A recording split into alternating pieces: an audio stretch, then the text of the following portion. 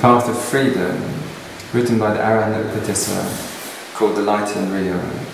Introductory discourse. Namo tassa bhagavato arahanto samma sambuddhassa. Namo tassa bhagavato arahanto samma sambuddhassa. Namo tassa bhagavato arahanto samma sambuddhassa. Good. So continue. Vimuttimagga, the path of freedom. Homage to the Blessed One, the Consummate One, the Supremely Enlightened One.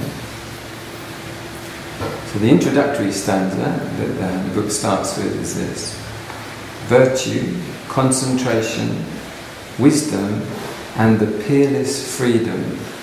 To these verities awoke illustrious Gautama. Verities are truths.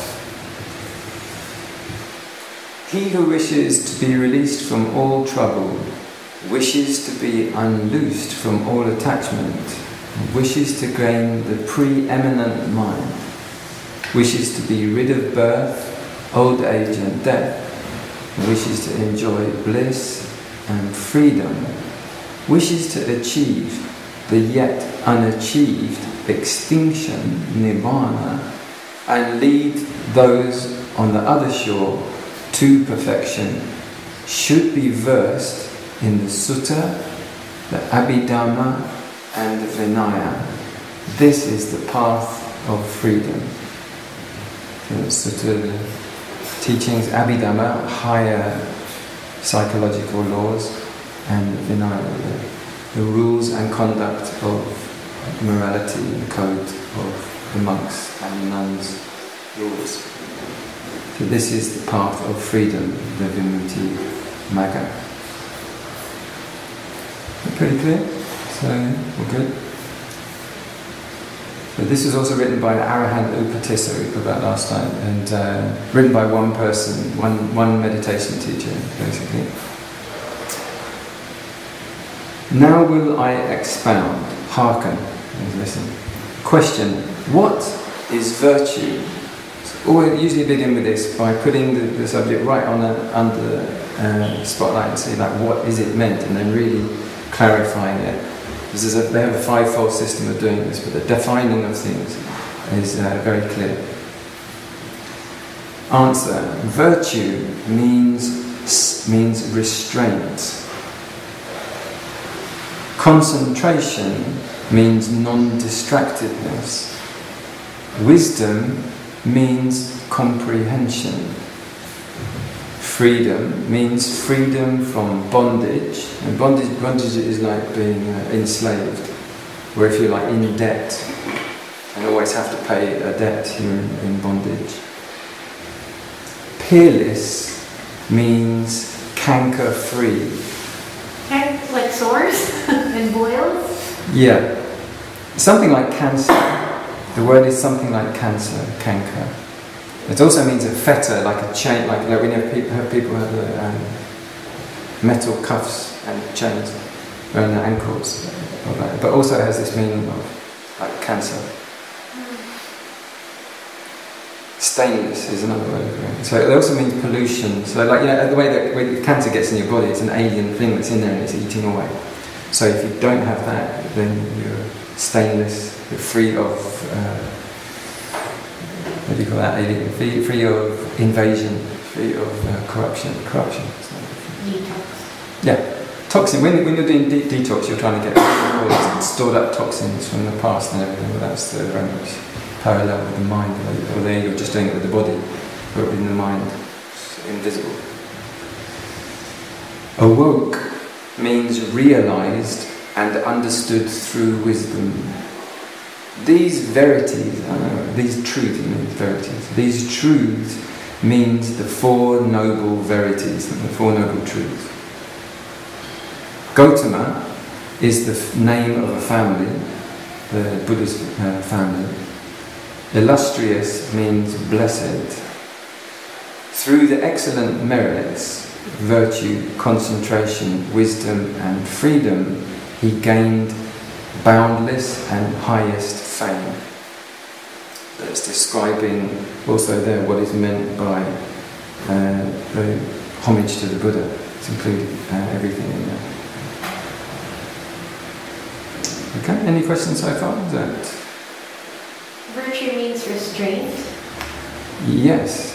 I thought virtue was not restraint. I mean, you know, like doing good stuff and... Well, doing good stuff, you're restraining from doing bad stuff. Oh, okay. A lot of it works like that. The absence and the presence of. So you can't have two things at the same time. Okay.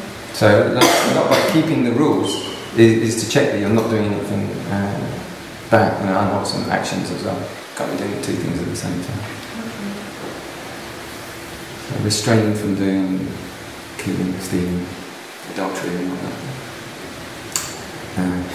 And all that. Not very precise. Yeah.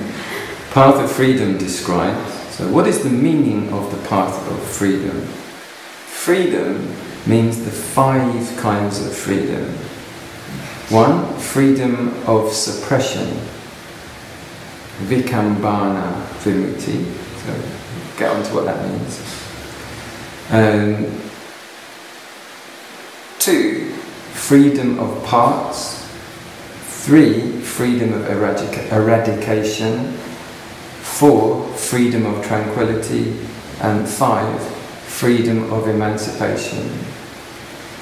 So when it says from, it means like through. Freedom through suppression, freedom through parts, freedom through eradication, freedom through tranquility, and freedom through emancipation rather than of. So 1, what is freedom of suppression? Freedom, I don't know the of thing. Freedom through suppression.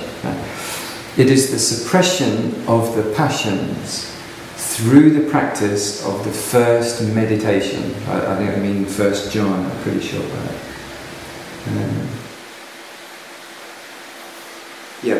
Patama jhana, first jhana. This is called freedom through suppression. So, I mean, first jhana arrives when you suppress the 5 hindrances. When you suppress desire and the mind isn't running around, it's collected enough and there isn't any aversion and there isn't any sinking and there isn't any agitation through restlessness and there isn't any doubts just bothering like this. So when all those things stop, the pulling, the pushing, the sinking, the shaking and the doubting, when it stops, this happens and that's called the first jhana. All those other things are kept away. This is called freedom through suppression. Suppressed temporarily. Secondly, freedom through parts is the freedom from views through the practice of concentration, which partakes of penetration. So, Nibbeda Bhagya Samadhi. Penetration, going deeper. This is called freedom through parts. Freedom through eradication is the destruction of the fetters through the practice of the supramundane path. This is the difference between jhana and the nibbanic path, the vipassana path, which has a permanent effect.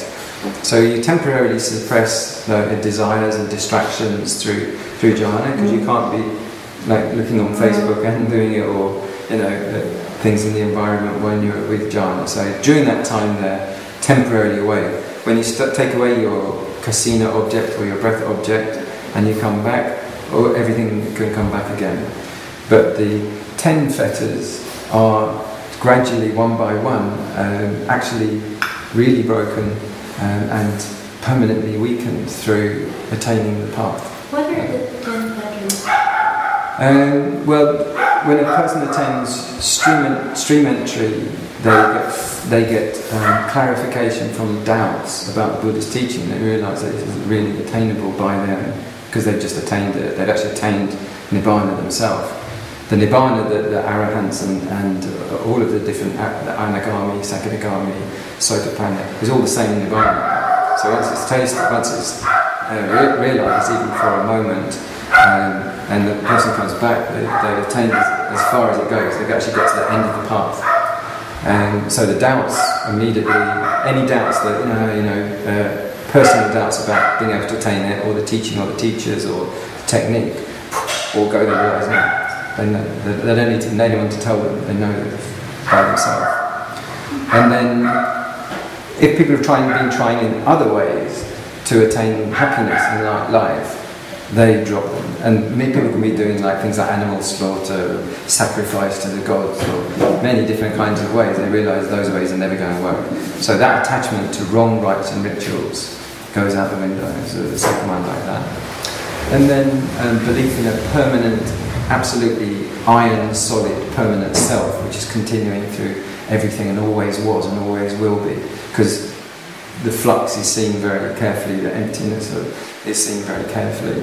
And then the weakening, so then the weakening of the desires. So someone can be a stream entrant, but they still love music, and they still love chocolate cake, they still love food, all those sort of things, and they still hate such and such, and they're still angry about such and such.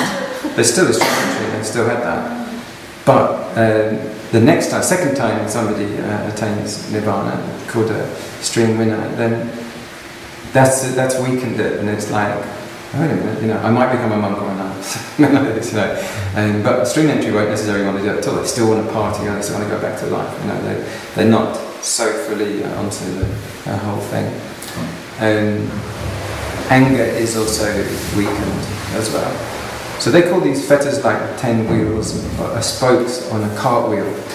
And if you break 3 of them, it's still rolling along, but it's quite weaker. The whole steam train of the defilements is somewhat, it's weakened. It's not rock solid and running as super fast as it was before.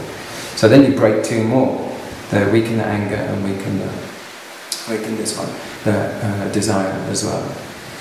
Then if the third time it's done, and that has to be very deliberately done, and by that time someone's quite a committed Dharma practitioner, and they attain it on the third time, then completely free from the power of passion and hate.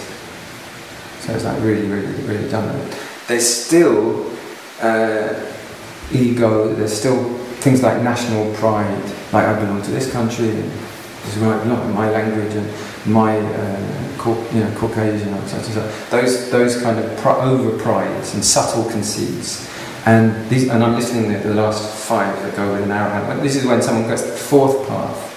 Even attachment to rebirth in heaven, if someone could be, would know they would be able to be in heaven, they're not interested, because they know that there's still a subtlety that will come and go. So even pure, like 4th, like jhana, blisses, and all those. So the desires are gone, the angers are gone, the conceit is gone, and these subtle desire, not for subtle sense contacts or foods or touch or contact, but bliss, subtle blisses like that, that's all gone. And then ignorance is totally, the last bit of the root is totally out.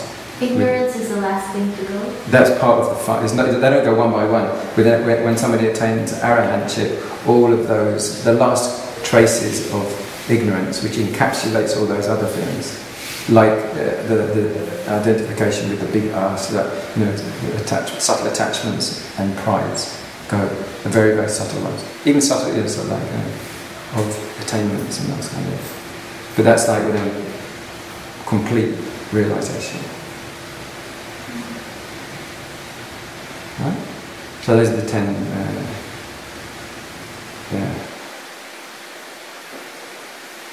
So it's called freedom of parts. Freedom of eradication is the destruction of the fetters through the practice of the supramundane path, one by one, the 10, as I show. This is called freedom through eradication. Freedom through tranquility is to be understood as the happy heart of a person who acquires fruit. Once someone attains Nibbana, and then they arise out of it, these moments are called fruit, because the mind has just arisen like this, out of Nibbanic state. It's absolutely virginal pure. There's absolutely nothing as pure as a mind which has just arisen out of Nibbana. So someone's just got reborn even, they've just got reborn from having an impure mind before, it's still impure. All our mind moments are impure because they've just been stained by the type of mind moment we had before. But when a mind comes out of it, this fruit is something that with practice and discipline practice, they try to extend that for 5 minutes or 10 minutes or 15 minutes. And it's a very, very clear state of cessation that is very, very pure. It's the purest thing, because it's purer than any matter and it's purer than any mind as well. So, and it's the refreshing nature of it that makes people experience the benefit of it. Even when we're sleeping, the deepest sleep isn't that refreshing. So, but this is. So this is called fruit. Freedom through fruit. This is called freedom through freedom, understood as the happy heart of a person who acquires fruit of the path. This is called freedom through tranquility. Freedom of emancipation. Emancipation is like someone taken out of slavery. It's the meaning of that. Freedom through emancipation is extinction without residue of the substratum of being. So this is a bit difficult one. Like some people talk about Kundalini energy. This is in a way the substratum of being. It's like that force, you know. So this is underneath everything, you know, going on, you know, or something like that. So when this gets cleared, the rebirth energy, including the daily rebirth energy to feed and family and kids and warming and like and on and future and everything, and the clearing of those levels means that the person is their mind is very free from these unconscious kind of like libido force in a way, something like that. So tanha, bhava tanha, the craving for becoming. Primal instincts, chemical. Well, yeah, but by primal instinct you mean like fight and flight sort of thing, or craving or just hunger, thirst, you know, just really basic stuff. Like I feel cold, I have to get warm. I'm hungry. No, an arahant still has those. They still have the need to eat and the thirst for water. This is the thirst for being, the thirst for becoming, to belong and to be and set in the future. And the stronger you have like ego, the stronger that is, you know, to be and to have and to be a name and fame and play and, you know, all the existence drives like that, including reproduction and, you know, and all the rest of it that goes with it, making a family and pushing roots and all that stuff into the future. Those are all connected with the rebirth process and the life cycle process. It's addiction to being. So people usually don't. Well, people almost, you know, apart from arahants, die with that still very, very powerfully running.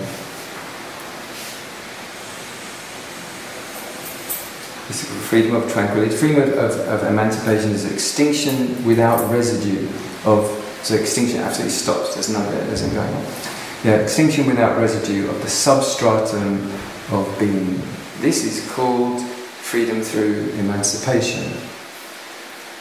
We were talking about the other day, we were looking at, there's a photo of a fetus. That's the one I go, no, not again. I don't want to go back again. This is the kind of, we're slaves to being, you know, slaves to the rhythm of rebirth. And so it's the liberation of that. When your mind knows this isn't going to happen again, you know. This path of freedom is for the attainment of liberation. This perfect path is called the path of freedom through virtue, concentration and wisdom.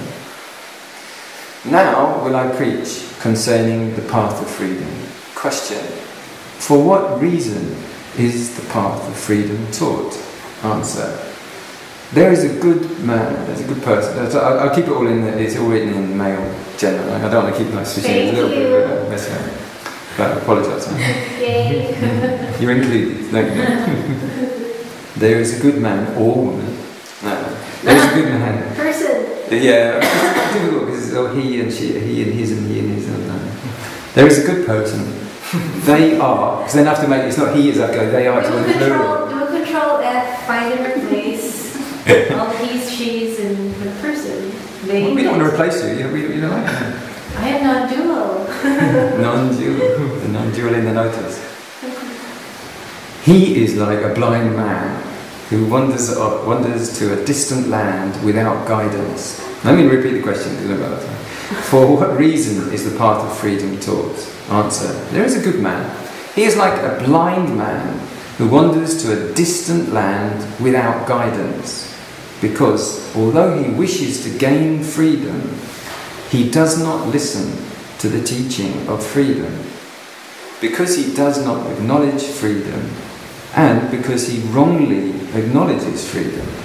So it's a simile about people heading off towards what they think is freedom, either not understanding what real freedom is, or thinking there isn't such a thing as freedom.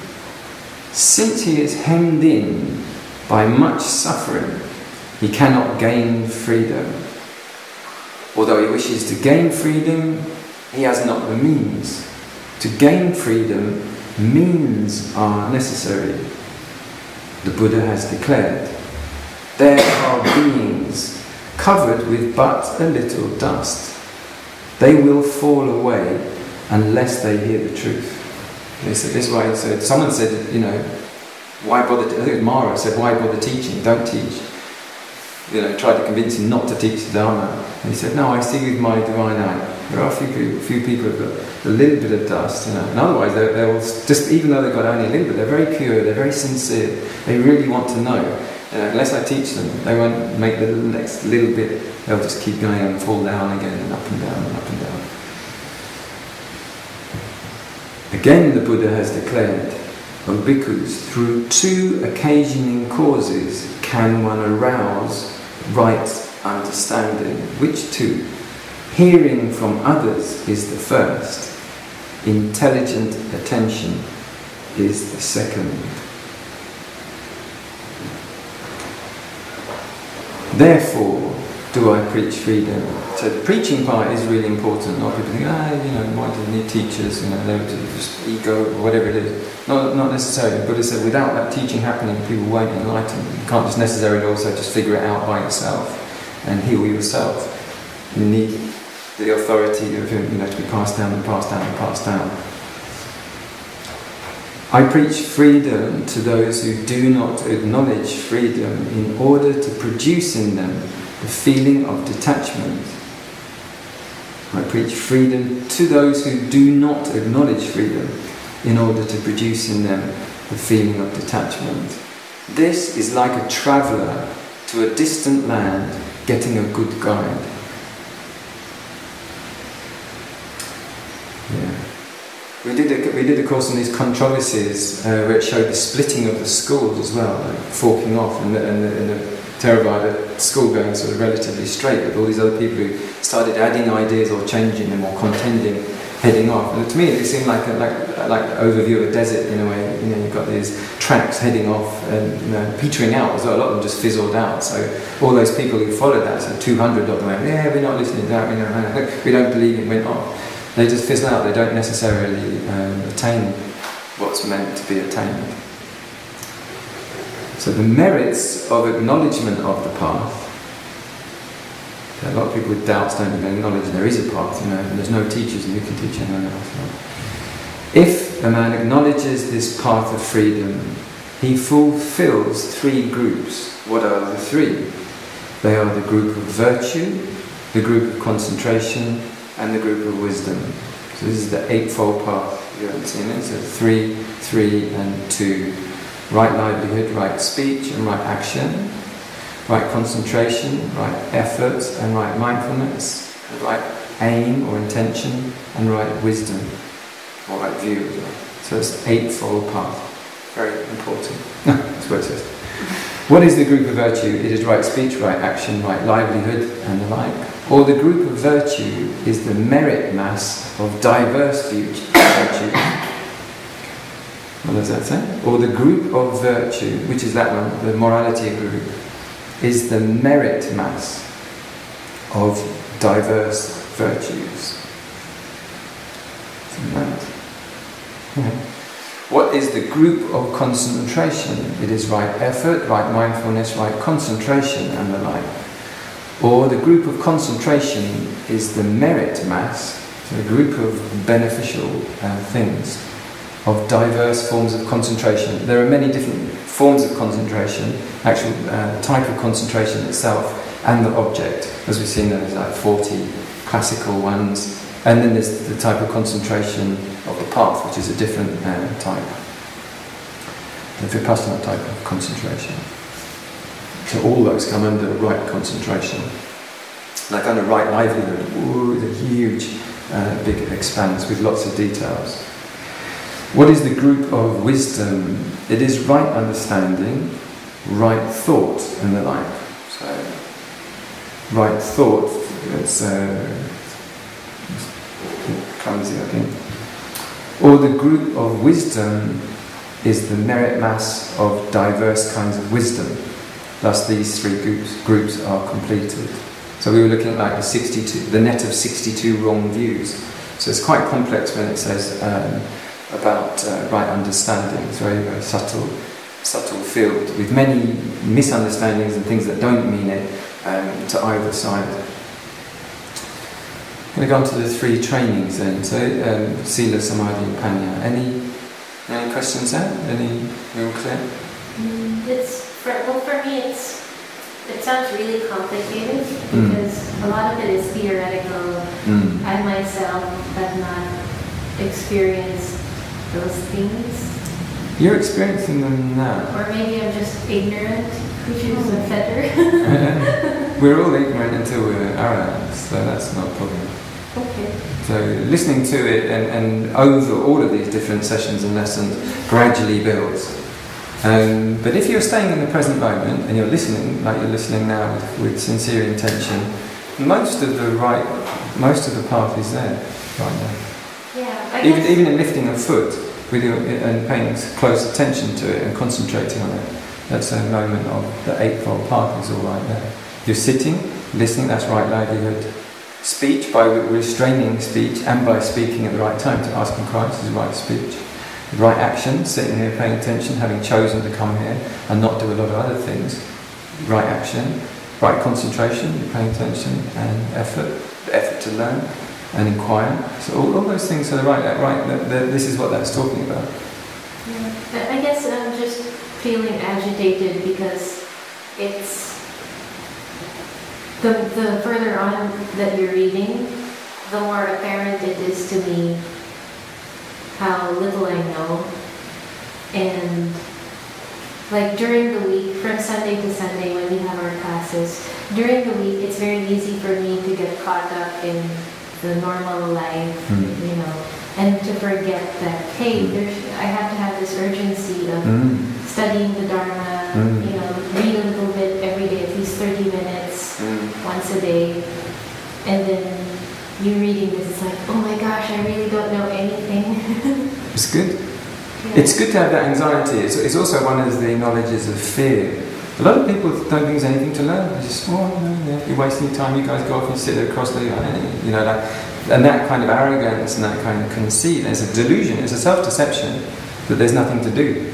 You know, it's better to realize there's something to do than believe there isn't and just be a couch potato and then suddenly they're old and fat and haven't done anything and wasted the time. Or you meet someone who's very highly liberated, you go, how did you get there? I didn't get there. And they've been working at it all those years and dedicating time like this. So it's good to have that urgency. I mean, it's like if somebody realises they're unhealthy and then they're going to do something about it, they have to feel bad to feel good or something like that. But yeah, I mean, it is theory as well. So it's only theory. So theory in the sense that practice is, way more important. But you can also waste a lot of time practicing clumsily or hazily, like we were talking about before. It's better to practice with clarity than that know that you're on the right track or you're not. It's better to be aware. Yeah.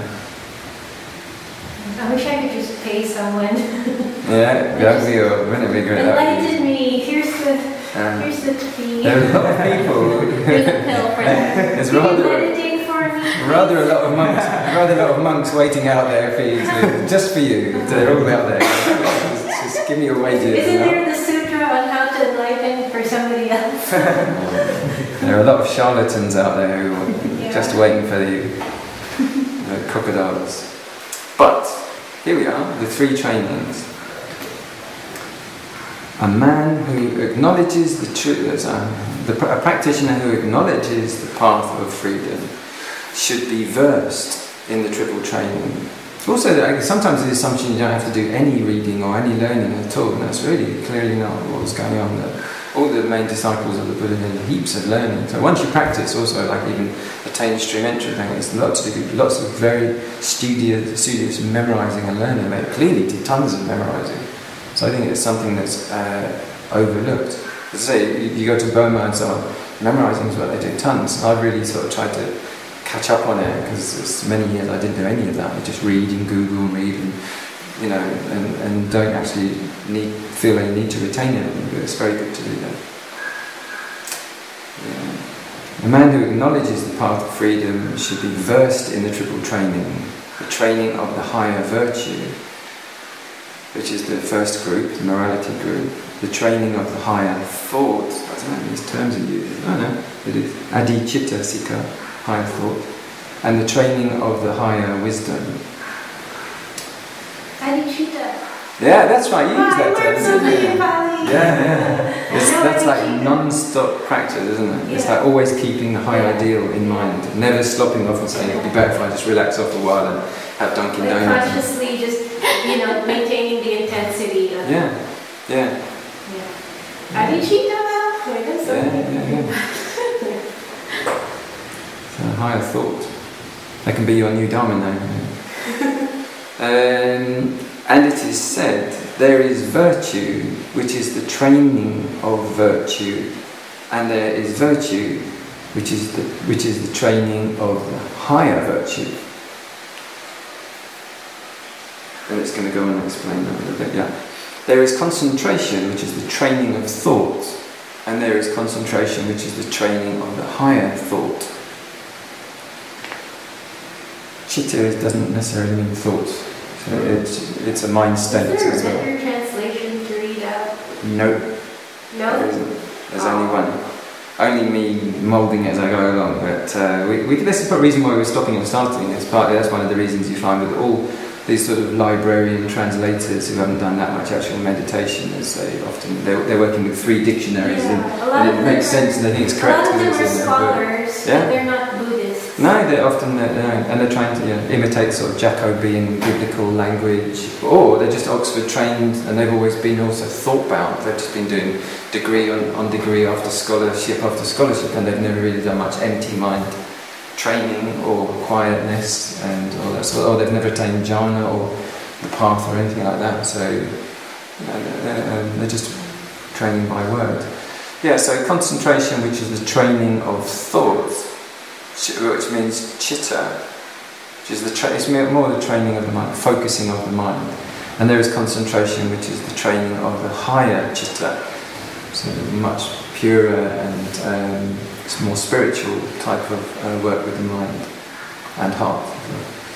There is wisdom, which is the training of wisdom, regular training of wisdom, like the discussions and the clever suttas and also that sort of thing.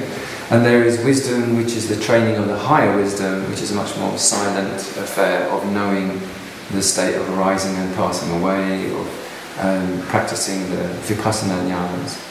And the highest wisdom is nibbana, which isn't a type of sort of clever, wise philosophy or something. It's a cooling and calming and silencing, absolute silencing of all of the impure states of mind. So question, what is the training of virtue? Answer, indicated virtue. This is where they get that from. The virtue that can be appreciated by ordinary people. Indicated virtue. This is called the training of virtue. And then virtue partaking of penetration. Inside? Yeah, let me just check. Nibbeda bhagya. Yeah, it's inside there. This is called the training of the higher virtue. Again, the virtue of the common person. This is like a marketplace person who's never any interest at all. They're just interested in playing snooker, drinking beer, cockfighting, and selling more fish down the market or something. So never meditating. This is called the training of virtue. Arya virtue Arya means pure, that's the meaning of it. This is called the training of the higher virtue. So the Eightfold Path is called the Arya Magga. That's the Arya path, the pure path of purity. Pure. So question, what is the training of thought? Jietuo. Answer, it is concentration pertaining to the sense plane. Karma vachra. So we looked at the 31 planes. The first 7, these are, including the human plane, all involve opposite sexuality, opposite gender. They all involve 6 senses. So it involves everything from coarse pleasure to refined pleasure up to the level of something like the equivalent of nearly the first jhana. Yeah, so like the music and the arts and dance and poetry come up in this, and sort of love levels and this kind of state. That's the karma vachra. Karma means pleasure, so and humans are quite, relative to the deva realms, have quite a coarse state of pleasure involved. Yeah? And then above that you get to the state that can be get through jhana, and above that the higher jhana ones where you don't even have an object, you just have fine states of bliss and then happiness and then equanimity. So they get gradually refined with less and less division, more unity with the object. That's what typifies them. Humans have pleasure with an object and then merging with an object, like falling in love with someone or massage or something. But there's always an object which is separate, and then that happens with a mental object, and then gradually getting more and more stilled with the object, satisfied with the object, and then union with the object, which is yoga. The word yogi is the same as yoga. So yoga vachara they call the practitioners in the Sula, like a yoga traveller, a yoga speaker as well. So, what is the training of thought? It is concentration pertaining to the sense plane. Question, what is the training of the higher thought? Answer, it is concentration pertaining to the form plane. I just talked about, like Kasina and so on. It's one way of doing it. And the formless plane, absence of Kasina, or through breath control, through breath observation, Anapanasati, and attaining to the states of joy, bliss, happiness, and then equanimity. And then the subtler ones beyond that are the formless ones, which involve, rather than concentration, it's not excentration, you concentrate outwards by remaining in the centre. This is called the training of the higher thoughts. And again, indicated concentration, concentration that can be appreciated by ordinary people, is the training of thought. Concentration partaking of penetration and concentration of the path are called the training of the higher thoughts. This translation is not resonating with me very few of them do. Very few of them do. So either someone takes it on to redo it, or concentration of the higher thought. What? Which sentence didn't flow for you? Indicated concentration.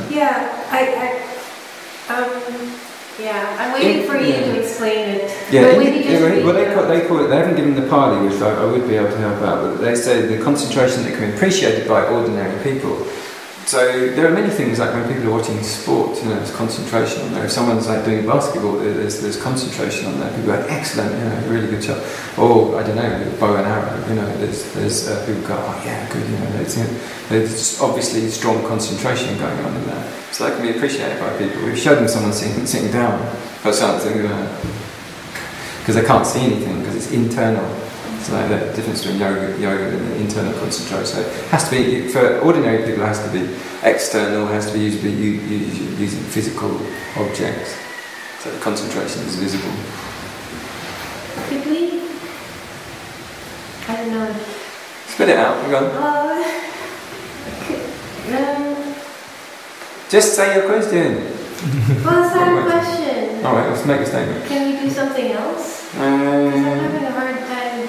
It's really the translation that's... Well, that's what we have to go. Sometimes we have to do that. Go paragraph by paragraph. Like that. I think there's a better translation Of the Vimuttimagga? Yeah. There's only one. Really? Because I think I was able to download another one from that Burmese. The thing was, he was a Burmese monk. The language is a little bit old and colonial, but at least it's 20th century. He was a guy who really did end up ordaining, but he was a householder. Mahathera or Somathera was his name. That was the one I downloaded, in addition to the one from Access to Insight. And just reading the forward, I was at the Access to Insight. I know. Yeah. Yeah. Did you read the actual Vimuttimagga or just the introduction? Just the introduction. No, I think it's just the introduction that he added on the front. It's got a blue cover, like a turquoise blue cover, airbrush. No, the one that I started on, it had, the cover had like a wheel, similar to what you did. No, that's what this is called. That's the one. The translations are really difficult, and that's why we were hoping for the explanations, the simplifications, and that's why I'm doing. I mean, this is as good as it gets. So I think you just got to lump it. You can't get into it. This is a 2,500-year-old text, and after you hear the actual text, then if you notice, Bhante tries to simplify it. Be patient. Be patient with it. It's not easy, and this is a relatively straightforward one. You know. That's just one of the barriers that you're up against with this kind of thing. Same with the Visuddhimagga. This way, and the original one of this, it isn't written by a team. The Visuddhimagga is, so underneath it, be patient with it. It smooths out a little bit as we go along. It's just the beginning. Because even the yoga of Patanjali, for example, they have just one sentence and they have one paragraph explaining it, or 2 paragraphs or 3 paragraphs, because ancient language is very difficult. It's not the same as ours now. So if you try to put in a lot of translation and make it 20th century, what happens is that you put a lot of your own interpretation in it. So that's why... Just keep flagging up, say, I haven't got that. Stop me, just say, I haven't got it yet. Yeah, good. Okay. And we'll just go back over again, and that's the idea of it. That's one thing I do. That's what your job is as well. You know, if you're just standing like that, I assume you kind of like okay with it. So that one was about like really what's the training of thought and what's the training of higher thought. So they're actually just talking about like when you're doing any job training, you go to any employment company or any university, you're doing a form of training of concentration, aren't you? Whether it's carpentry or any kind of training at all, sports supervising or anything like that, you're doing a form of training, and that's what's considered. You know, that's what's meant by that. Is indicated. Know what they use that for. But higher training like that isn't the same type. It's not using, because mainly with concentration of regular type, you're using very systematic thought, totally involved with thought. And when you do the Vipassana concentration, you're not using thought in the same way, drilled, repetitive thought. Even like the difference between jhanic type concentration, like with the Kasina, that's very different because you're stilling thinking like that. That's one difference. Like when you train to learn to drive, you have to concentrate. They say like, right, look at the rear mirror, check that you've done this, foot pedal. You know, you're doing concentration on a variety of objects in a systematic kind of way. That's learning to drive. That's this kind of regular, what they call indicated concentration. That's for people in a regular state of mind. But once you withdraw, do the whole tortoise effect, and then you hold an object and then keep repeating it. So this is that tranquility, concentration. And when you put the awareness fully into the body, which is being made stable, and then you're concentrating into the body, into the feelings, into the mind, into the dhammas, these principles underneath it. It's a different kind of concentration again. And the more that gets repeated and built up, you start to get insight through Vipassana, through insight.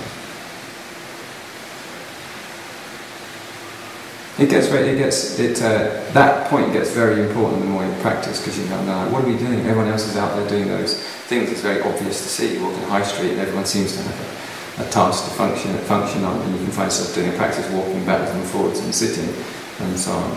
So it's good to get sort of like clearly knowing that what you're doing is correct and has got a proper place as well and a purpose. Also, we're going to leave the morality side of it there, or the 3 trainings. It's basically sort of foundation description before they go on deeper as well. So I just want to get sort of... They're still really clarifying terms at this level. It's somewhat an introduction, you know. I think a lot of these things, like the Eightfold Path, we've sort of fairly introduced before. So this is just sort of clearing that. It's quite basic. Bit unpleasant on the eyes and the ears sometimes, you know, if it doesn't flow like that. And as you say, the translators might be a bit wooden. So next, they're going to switch also.